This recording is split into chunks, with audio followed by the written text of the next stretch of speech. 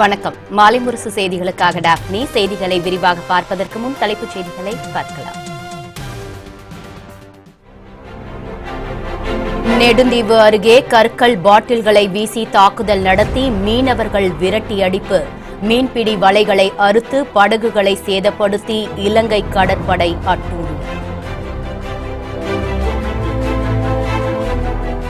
திரிபுராவில் மத்திய reserve police பாதுகாப்போடு சட்டசபை தேர்தல். மாநிலத்தில் உள்ள 3214 வாக்குச்சாவடிகளில் விறுவிறுப்பான வாக்குப்பதிவு.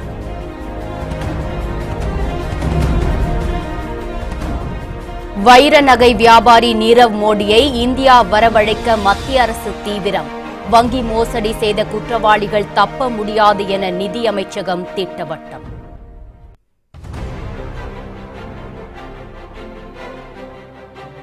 தமிழகத்தின் அனைத்து துறைகளிலும் ஊழல் மலிந்துவிட்டதாக ஸ்டாலின் குற்றச்சாட்டு. அடுத்த 6 மாதங்களில் சட்டசபைக்கு தேர்தல் வரும், திமுக வெற்றி பெறும் என உறுதி.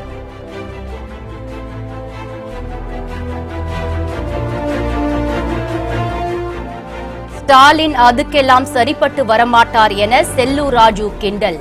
ஊழலால் கலைக்கப்பட்ட ஒரே ஆட்சி திமுக தான் எனவும் விமர்சனம். வெற்றி வர முடியுதா? இந்த ஸ்டாலினுக்கு அந்த தகுதி இருக்கா? இதுக்கு நீ சரிப்பட்டு வரமாட்டேன்னு நான் ஏற்கனவே சொல்லியிருக்கிறேனே. எதிர்கட்சி தலைவருக்கு சரிப்பட்டு வரமாட்டேன்னு நாங்க சொல்லியிருக்கோம். இதுக்கு சரி ஒரு படத்துல சொல்லுவாங்க, என்னப்பா சரிப்பட்டு வரமாட்டான், சரிப்பட்டு வரமாட்டான். சொல்லுங்கப்பா, எனக்கு பயமா இருக்கு, சங்கடமா இருக்கு. எதுக்கு நான் இனி செய்திகளை விரிவாக பார்க்கலாம். நெடுந்தீவு அருகே 200க்கும் மேற்பட்ட ராமேஸ்வரம் மீனவர்களின் படகுகள் மீது இலங்கை கடற்படையினர் கற்களை வீசி தாக்குதல் நடத்தியுள்ள சம்பவம் அதிர்ச்சியை ஏற்படுத்தியுள்ளது. ராமேஸ்வரத்தை அடுத்துள்ள நெடுந்தீவு அருகே 200க்கும் மேற்பட்ட படகுகளுடன் மீனவர்கள் மீன்பிடித்துக் கொண்டிருந்தனர். அப்போது அங்கு வந்த இலங்கை கடற்படையினர் மீனவர்களின் படகுகள் மீது கண்மூடித்தனமாக தாக்குதல் நடத்தி அவர்களை அங்கிருந்து விரட்டியடித்தனர். படகுகளை நோக்கி இலங்கை கடற்படையினர் சரமாரியாக கற்களையும் பாட்டில்களையும் வீசியதில் மீனவர்கள் காயமடைந்திருப்பதாக கூறப்படுகிறது. மீனவர்களின் வலைகளை அறுத்தெறிந்த இலங்கை கடற்படையினர் பல லட்சம் ரூபாய் மதிப்பிலான மீன்பிடி உபகரணங்களை சேதப்படுத்தியுள்ளதாக கரை திரும்பிய மீனவர்கள் குற்றம் சாட்டியுள்ளனர். இலங்கை கடற்படையின் தொடர் அட்டூழியங்களால் மீனவர்களின் வாழ்வாதாரம் கடுமையாக பாதிக்கப்பட்டுள்ளது. இலங்கை சிறையில் இருக்கிற அந்த மீனவர்களை மத்திய மாநில அரசு தலையிட்டு மீட்டு கொடுத்துருக்காங்க, விடுதலை பண்ணி கொடுத்துருக்காங்க. இந்த நிலையில் நாங்கள் போராட்டத்தை கைவிட்டுட்டு நேற்று மீனவர்கள்லாம் மீன் பிடிக்க போனாங்க. ஆனால் இலங்கை கடற்படை டெய்லி அந்த பாரம்பரிய இடத்துல மீன் பிடிக்க முடியாமல் படகுகளை விரட்டி விடுறதும் வலைகளை வெட்டி விடுறதும் போன்ற நிகழ்வுனால இன்னைக்கு நிறைய படகுகளில் பெருத்த நஷ்டம் வந்திருக்கு. ஒவ்வொரு படகுக்கு 25,000 முதல் 50,000 வரை நஷ்டமாக இருந்து எல்லாருமே பயந்து போய் அண்டை மாநிலங்களுக்கு இடம்பெயர்ந்து செல்லக்கூடிய ஒரு அவல நிலை இருக்கு. மத்திய மாநில அரசு துரித நடவடிக்கை எடுத்து இந்த மாதிரி கைது நடவடிக்கையும் பிரச்சனை இல்லாமல் மீன் பிடிக்கிறதுக்கு வழிவகை செய்யணும். திரிபுராவில் சட்டசபை தேர்தலுக்கான வாக்குப்பதிவு விறுவிறுப்பாக நடைபெற்று வருகிறது. பொதுமக்கள் ஆர்வத்துடன் நீண்ட வரிசையில் காத்திருந்து தங்கள் ஜனநாயக கடமையை ஆற்றி வருகின்றனர். 60 தொகுதிகளை கொண்ட திரிபுரா மாநிலத்தில் 59 சட்டசபை தொகுதிகளுக்கு இன்று காலை 7 மணிக்கு வாக்குப்பதிவு தொடங்கியது. காலை முதலே பொதுமக்கள் நீண்ட வரிசையில் காத்திருந்து வாக்களித்து வருகின்றனர். இந்த தேர்தலுக்கான பாதுகாப்பு பணியில் சுமார் 300 கம்பெனிகளை சேர்ந்த மத்திய ரிசர்வ் போலீசார் ஈடுபடுத்தப்பட்டுள்ளனர். இதனைத் தவிர மாநில போலீசாரும் வாக்குச்சாவடிகளில் பாதுகாப்பு பணிகளை மேற்கொண்டு வருகின்றனர். தேர்தலில் 23 பெண் வேட்பாளர்கள் உட்பட 292 வேட்பாளர்கள் போட்டியிடுகின்றனர்.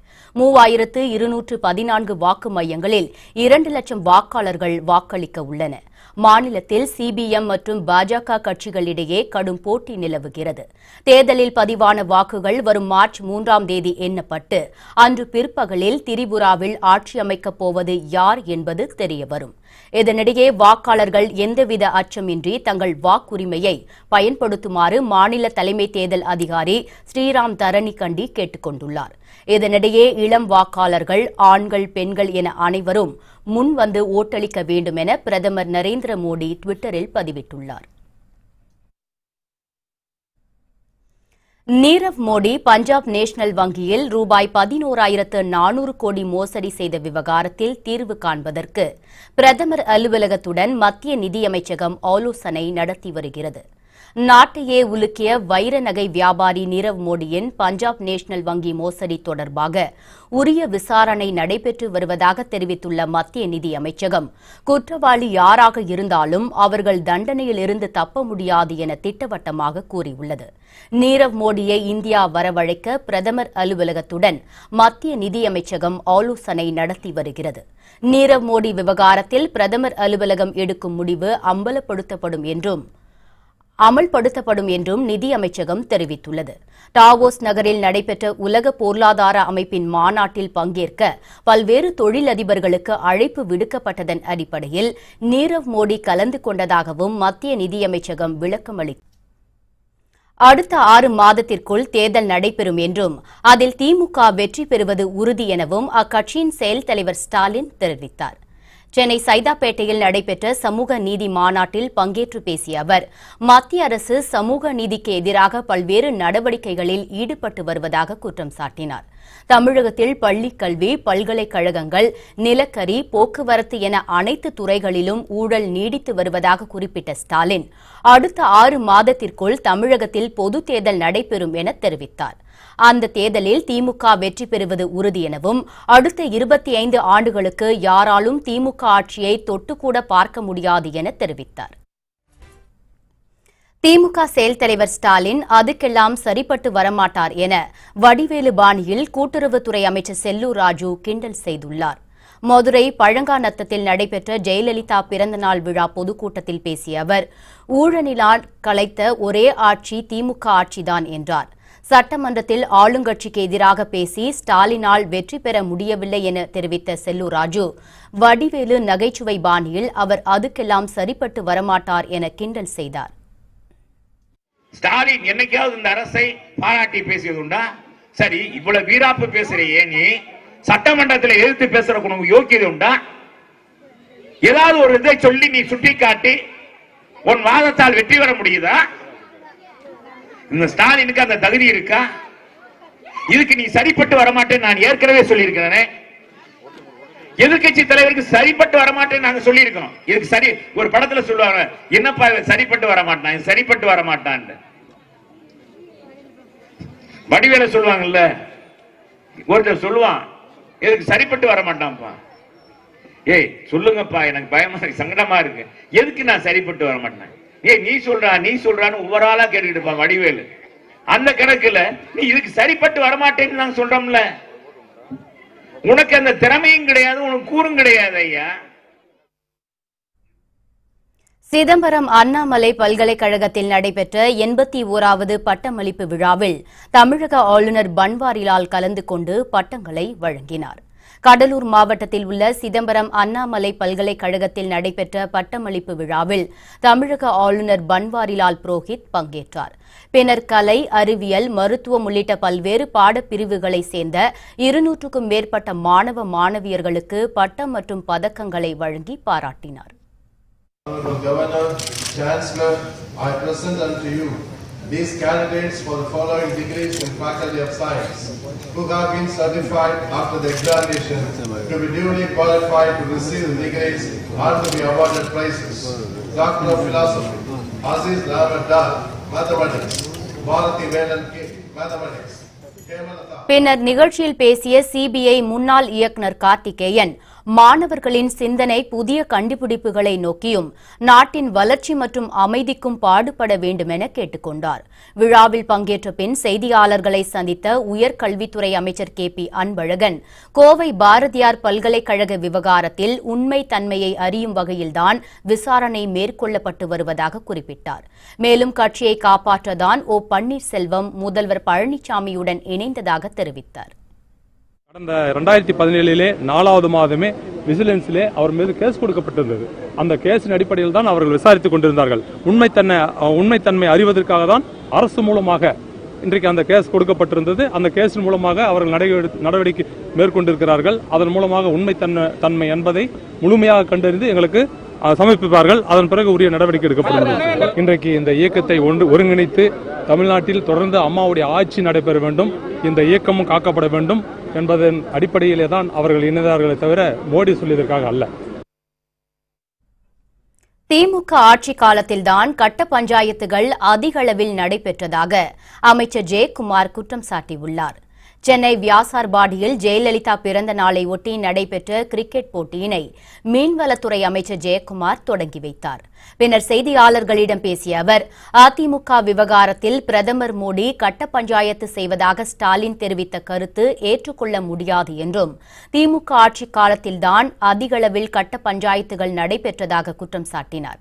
மேலும் நல்ல விஷயங்களை யார் கூறினாலும் ஏற்றுக்கொள்ளலாம் என குறிப்பிட்ட அமைச்சர் ஜெயக்குமார், மதம் சாதி கலவரங்களை யார் தூண்டிவிட்டாலும் அதிமுக அரசு கடும் நடவடிக்கை எடுக்கும் என எச்சரித்தார். அது கட்ட பஞ்சாயத்து என்று சொல்கிறார் சொன்னால், கட்ட பஞ்சாயத்து என்பது திமுக ஆட்சி காலத்தில் சர்வசாதாரணமாக நடைபெற்ற ஒன்று. காவல் நிலையத்துக்கு சென்று கட்ட பஞ்சாயத்து பண்ணுவார்கள். அதே போல் அடிதடி எல்லா விஷயங்களும் திமுக கை தேர்ந்தவர்கள். எனவே அவர்களுக்கு அந்த கட்ட பஞ்சாயத்து ஞாபகம் தான் வருவது. மதத்தை காரணம் காட்டி தூண்டிவிட்டாலோ, இல்லை ஜாதியின் பெயரால் தூண்டிவிட்டு கலவரத்தை ஏற்படுத்தினாலோ, இல்லை வேறு எந்த வகையிலாவது மக்களுடைய அமைதிக்கு குந்தகம் விளைவிக்கின்ற வகையிலே ஊறு விளைவித்தாலோ நிச்சயமாக சட்டம் வேடிக்கை பார்த்துக் கொண்டிருக்க முடியாது. பெரியாரும் அண்ணாவும் நிலைநாட்டிய சமூக நீதியை மோடியின் பாஜக அரசு சிதைக்க நினைப்பதாக மதிமுக பொதுச் செயலாளர் வைகோ குற்றம் சாட்டியுள்ளார். தமிழகம் வந்துள்ள மலேசியாவின் பினாங்கு மாநில துணை முதலமைச்சர் ராமசாமி மதிமுக பொதுச் செயலாளர் வைகோவுடன் காஞ்சிபுரத்தில் உள்ள பேரறிஞர் அண்ணாவின் நினைவு இல்லத்திற்கு சென்று அவரது சிலைக்கு மாலை அணிவித்து மரியாதை செலுத்தினார். அப்போது செய்தியாளர்களை சந்தித்த வைகோ, அண்ணா உருவாக்கிய தமிழகத்தில் சங் பரிவார அமைப்புகள் கால் ஊன்ற நினைப்பதாக கூறினார். பெரியாரும் அண்ணாவும் நிலைநாட்டிய சமூக நீதியை மோடி அரசு சிதைக்க நினைப்பதாக குற்றம் சாட்டிய அவர், நாட்டின் பன்முகத்தன்மையை அழிக்கும் பாஜக அரசை எதிர்த்து போராட வேண்டும் என்றார். மீத்தேன், ஹைட்ரோ கார்பன், காவிரி விவகாரங்களில் உச்சநீதிமன்றம் தமிழகத்தின் தலையில் கல்லை தூக்கி போடுவதாக அவர் குற்றம் சாட்டினார். இங்கே நிலைநாட்டினார்களோ அதற்கு வேட்டு வைக்கின்ற வேலையிலே நரேந்திர மோடி அரசு ஈடுபடுவதும், இந்தியாவின் பன்முகத்தன்மையை சிதைத்து பல சமயங்கள், பல நம்பிக்கைகள், பல கலாச்சாரங்கள் என்ற பல தேசிய இனங்களை கொண்ட உபகண்டத்தில் ஒரே நாடு, ஒரே மொழி, ஒரே கலாச்சாரம் என்ற ஒருமைப்படுத்துகின்ற ஏகாதிபத்திய திமிரோடு இன்றைய மத்திய அரசு முனைந்திருப்பதால் அதை எதிர்த்து போராட வேண்டிய கடமை திராவிட இயக்க தோழர்களுக்கு உண்டு என்ற முறையில் நான் திராவிட முன்னேற்ற கழகத்தோடு கரம் கோர்த்திருக்கிறேன். ராமநாதபுரத்தில் முன்னாள் குடியரசுத் தலைவர் அப்துல் கலாம் இல்லத்தில் இருந்து பிப்ரவரி 21ஆம் தேதி தனது முதல் அரசியல் சுற்றுப்பயணத்தை தொடங்கும் கமலஹாசனின் சுற்றுப்பயண விவரம் வெளியாகியுள்ளது. பிப்ரவரி 21ஆம் தேதி காலை 7:45 மணிக்கு அப்துல் கலாம் இல்லத்திற்கு செல்லும் நடிகர் கமலஹாசன் காலை 8:15 மணிக்கு அப்துல் கலாமின் பள்ளிக்கு சென்று பார்வையிடுகிறார். பின்னர் 8:50 மணிக்கு கணேஷ் மஹாலில் மீனவர்களை சந்தித்து நடிகர் கமலஹாசன் உரையாட உள்ளார். காலை 11:10 மணிக்கு பேய்கரும்பு கிராமத்தில் உள்ள அப்துல் கலாம் நினைவிடத்திற்கு சென்று மரியாதை செலுத்தும் கமல் அங்கிருந்து மதுரைக்கு புறப்படுகிறார். மதுரை செல்லும் வழியில் ராமநாதபுரம், பரமக்குடி, மானாமதுரையில் நடைபெறும் பொதுக்கூட்டங்களில் அடுத்தடுத்து கமல் பங்கேற்கிறார். மாலை 5 மணிக்கு மதுரை ஒத்தக்கடை மைதானம் வந்து சேரும் கமல் 6 மணியளவில் அரசியல் கட்சியின் கொடியை அறிமுகம் செய்து ஏற்றி வைக்கிறார். மாலை 6:30 மணியளவில் மதுரை ஒத்தக்கடை மைதானத்தில் நடைபெறும் கட்சி பொதுக்கூட்டத்தில் கலந்து கொள்ளும் கமலஹாசன் 8:10 மணி முதல் 9 மணி வரை உரையாற்ற உள்ளார். டெல்லியில் நடைபெற்ற காங்கிரஸ் கட்சியின் தேசிய கூட்டத்தில் புதிய மத்திய செயற்குழு உறுப்பினர்கள் குழு அமைக்கப்பட்டது. காங்கிரஸ் கட்சியின் தலைவராக ராகுல்காந்தி பதவியேற்ற பின் பல முக்கிய முடிவுகளை எடுத்து வருகிறார். இந்நிலையில் காங்கிரஸ் கட்சியின் மத்திய செயற்குழுவை கலைத்து 34 உறுப்பினர்களை கொண்ட புதிய மத்திய செயற்குழுவை அமைத்து ராகுல்காந்தி உத்தரவிட்டார். இதனிடையே இக்குழுவின் முதல் கூட்டம் ராகுல்காந்தி தலைமையில் டெல்லியில் நேற்று நடைபெற்றது. இதில் சோனியா காந்தி, முன்னாள் பிரதமர் மன்மோகன் சிங், A.K. அந்தோனி, ப. சிதம்பரம், திக் விஜய் சிங், மல்லிகார்ஜுன கார்கே, டாக்டர் A. செல்வகுமார் ஆகியோர் கலந்து கொண்டனர். கூட்டத்தில் அகில இந்திய மாநாட்டுக்கான தேதிகள் குறித்தும் அடுத்த மாதம் 5ஆம் தேதி தொடங்க உள்ள நாடாளுமன்ற கூட்டம் குறித்தும் அகில இந்திய மாநாடு நடத்துவது குறித்தும் ஆலோசனை நடத்தப்பட்டது. நாடு முழுவதும் பொதுத்துறை வங்கிகளில் நடைபெற்ற மோசடிகளால் 4 ஆண்டுகளில் 22,743 கோடி ரூபாய் வரை இழப்பு ஏற்பட்டுள்ளதாக ஆய்வு ஒன்றில் தெரியவந்துள்ளது. பஞ்சாப் நேஷனல் வங்கியில் வைர வியாபாரி நீரவ் மோடி 11,400 கோடி ரூபாய் மோசடி செய்ததைத் தொடர்ந்து வங்கித்துறையில் நடந்த மோசடிகள் அடுத்தடுத்து வெளிவர தொடங்கியுள்ளன. 2017ஆம் ஆண்டு நிலவரப்படி வங்கி மோசடி தொடர்பாக 25,600 வழக்குகள் பதிவு செய்யப்பட்டுள்ளன. கடந்த நிதியாண்டின் முதல் 9 மாதங்களில் ஐசிஐசிஐ வங்கி தரப்பில் 455 மோசடி வழக்குகளும், ஸ்டேட் வங்கியில் 429 வழக்குகளும் பதிவாகியுள்ளன. 2012ஆம் ஆண்டு முதல் 2016ஆம் ஆண்டு வரை வங்கிகளில் நடைபெற்ற மோசடிகளால் 22,743 கோடி ரூபாய் வரை இழப்பு ஏற்பட்டுள்ளதாக பெங்களூர் IIM நடத்திய ஆய்வில் கூறப்பட்டுள்ளது. ரயில் பயணங்களில் இருக்கைகளை முன்பதிவு செய்யும் வசதி உள்ள நிலையில் இனி ஒரு முழு ரயிலையே முன்பதிவு செய்து கொள்ளலாம் என இந்திய ரயில்வே துறை அறிவித்துள்ளது. திருமணம், ஆன்மீக பயணங்கள், இன்ப சுற்றுலா ஆகியவற்றை மேற்கொள்ளும் போது அதிக எண்ணிக்கையில் இருக்கைகள் தேவைப்பட்டால் ஒரு முழு ரயிலையோ அல்லது ரயில் பெட்டிகளையோ முன்பதிவு செய்து கொள்ளும் வசதியை ரயில்வே துறை ஏற்படுத்தியுள்ளது. இதற்கான முன்பதிவை வழக்கமான IRCTC இணையதளத்தில் பதிவு செய்து கொள்ளலாம் என தெரிவிக்கப்பட்டுள்ளது. மேலும் இத்தகைய சேவைகளை பெறுவதற்கு சம்பந்தப்பட்ட நிலைய அதிகாரியிடம் விண்ணப்பம் அளிக்க வேண்டும் என்ற விதி இருந்த நிலையில் இனிமேல் நேரடியாக ஆன்லைன் மூலமாகவே முன்பதிவு செய்து கொள்ளலாம் என தெரிவிக்கப்பட்டுள்ளது. காவிரி நீர் பங்கீடு தொடர்பாக உச்சநீதிமன்றத்தின் தீர்ப்பை கண்டித்து தஞ்சையில் ஆர்ப்பாட்டம் நடத்தப்படும் என தமிழ்நாடு விவசாயிகள் சங்கம் அறிவித்துள்ளது. சேலத்தில் நடைபெற்ற தமிழ்நாடு விவசாயிகள் சங்க ஆலோசனைக் கூட்டத்தில் மாநில தலைவர் சின்னசாமி மற்றும் மாநில நிர்வாகிகள் கலந்து கொண்டனர். இதில் காவிரி நீர் பங்கீடு தொடர்பாக உச்சநீதிமன்றத்தின் தீர்ப்பு குறித்து விவாதிக்கப்பட்டது. கூட்டத்தில் கலந்து கொண்ட பின் செய்தியாளர்களை சந்தித்த சின்னசாமி, கர்நாடக அரசு வழங்கி வந்த காவிரி நீரின் அளவை உச்சநீதிமன்றம் குறைத்துள்ளது தமிழக விவசாயிகளுக்கு இழைக்கப்பட்ட அநீதி என குறிப்பிட்டார். மேலும் காவிரி நீர் பங்கீடு தொடர்பாக உச்சநீதிமன்றத்தின் தீர்ப்பை கண்டித்து தஞ்சையில் ஆர்ப்பாட்டம் நடத்தப்படும் எனவும் அவர் தெரிவித்தார். பங்கீடு தமிழகத்திற்கு வழங்கப்பட்டிருந்த பங்கீடு குறிப்பாக டெல்டா பகுதியில் கூடிய விவசாயிகளுடைய கருகி கொண்டிருக்கிற பயிர்களை காப்பாற்ற வேண்டும் என்பதற்காக நாங்கள் எடுத்த முறையீடு இன்றைக்கு 15 TMC தண்ணீர் குறைக்கப்பட்டிருப்பது வேதனை அளிக்கின்றது. உச்சநீதிமன்றத்துடைய தீர்ப்பு எங்களுக்கு பாதிப்பை ஏற்படுத்தி கொண்டிருக்கிற வகையிலே விரைவிலே தஞ்சையிலே விவசாயிகளை ஒன்று திரட்டி நாங்கள் தமிழக விவசாயிகள் சங்கத்தின் சார்பாக தஞ்சையிலே ஆர்ப்பாட்டம் நடைபெறும் என்பது. புத்தம் புதிய செய்திகள் அவ்வப்போது முழுமையாக மாலைமுரசு தொலைக்காட்சி வழங்கும். இணைந்திருங்கள் மாலைமுரசு தொலைக்காட்சியில். வணக்கம்.